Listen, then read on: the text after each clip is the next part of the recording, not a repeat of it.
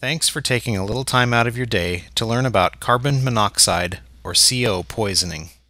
Everyone knows it's not safe to leave your car running inside your garage with the door closed. Why is that? That's right, it will make you sick or possibly kill you.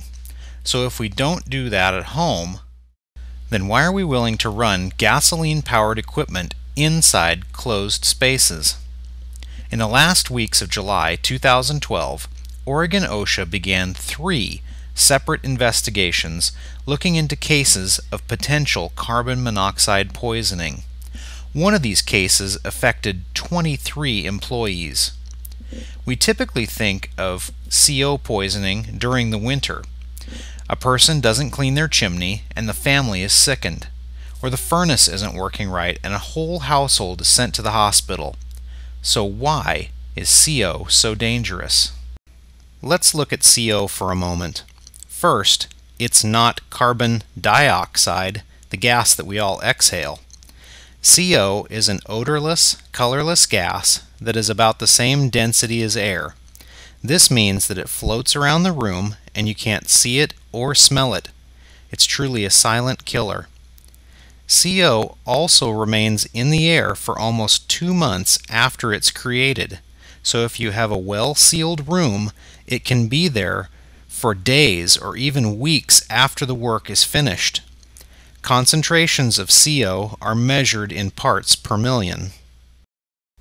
Since carbon monoxide affects your body's ability to grab oxygen from your lungs, it can affect you in many different ways, from being lightheaded to becoming unconscious, to even causing death. For pregnant women, it can also cause difficulties with your pregnancy. Like a kitchen sponge sucks up water, the blood sucks up CO instead of oxygen, and it takes a bit of work to remove it. The good thing is that with a little caution, we can keep everyone safe and healthy. This chart shows the different OSHA limits. The most CO you can be exposed to in an 8-hour day is 50 parts per million. The excursion limit, or the time you can be exposed to a more significant dose, is 150 parts per million for no more than 30 minutes. Immediately dangerous to life and health, or IDLH, jumps to 1,200 parts per million. This is almost 1/5 less than the 8-hour limit for carbon dioxide. So how much is 50 parts per million, or 1,200 parts per million? This is a difficult thing to really comprehend because I've never seen a million of anything. So let's look at a demonstration. When we talk about 50 parts per million, what we're talking about is 20,000 drops for a liter of water. So 1 drop makes 50 parts per million. Please remember that 1 drop, or 50 parts per million, is the amount OSHA considers safe for an 8-hour workday.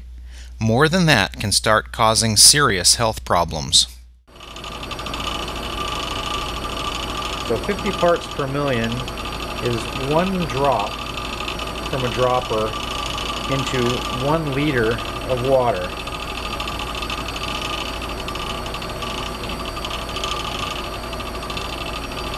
And you can see how tiny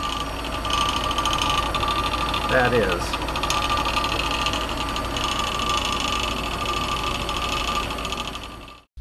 It's a big area. I'm not completely inside. Or how about this one?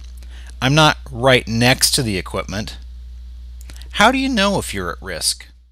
If you use any power or heating equipment that uses carbon-based fuels, be aware that CO can be an issue. These are typical symptoms of CO poisoning. If you are using one of those fuel sources and suddenly have these symptoms, move to fresh air. After you move to fresh air, then reassess if CO is an issue by monitoring the area. Here's some tips on how you can protect yourself. First, if you're working with carbon-based fuels, make certain that there is adequate ventilation and that the ventilation moves the bad air away from people and outside to a safe distance. Preventative maintenance on equipment can also help keep employees safe. Detectors are inexpensive and can be stationed around the work area when powered equipment is in use. Permanently mounted detectors can be installed around the workplace as well. When questions come to mind, let us help. Employers, if you would like to get personalized recommendations for your Oregon job site, call for a free confidential consultation. Our consultants would be happy to give you all the details. When it comes to carbon monoxide, don't become a statistic. Have a plan.